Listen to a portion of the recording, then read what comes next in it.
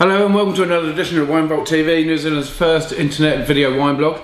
And today we've got, as usual, just two wines. A French one, which is very unusual for us, and this is Chateau Vieux Memoire Bordeaux Supérieur.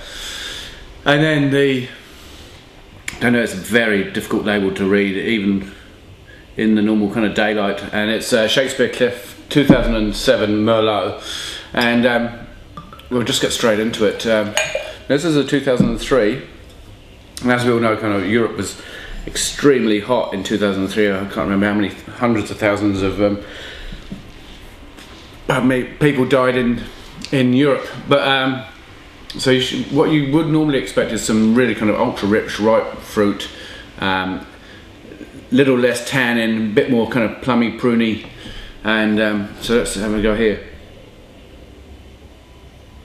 You get more of a kind of forest floor right off the front. There is some really dark kind of bramble, almost cedar.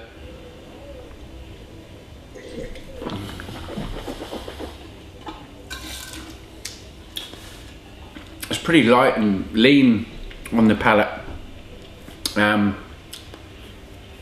got to say it's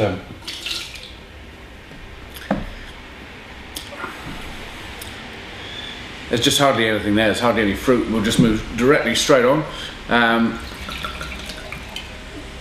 to the Shakespeare Cliff Merlot there, 2007. And now this is Shakespeare Cliff is in Coromandel, and not a renowned kind of winemaking area at all of New Zealand.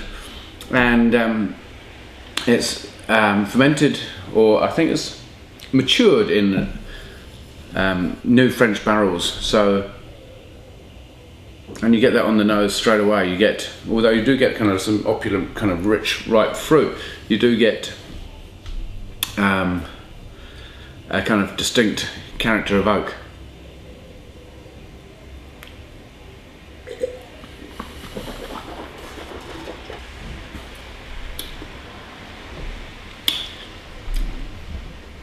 Right now, that's pretty much all I'm getting is oak.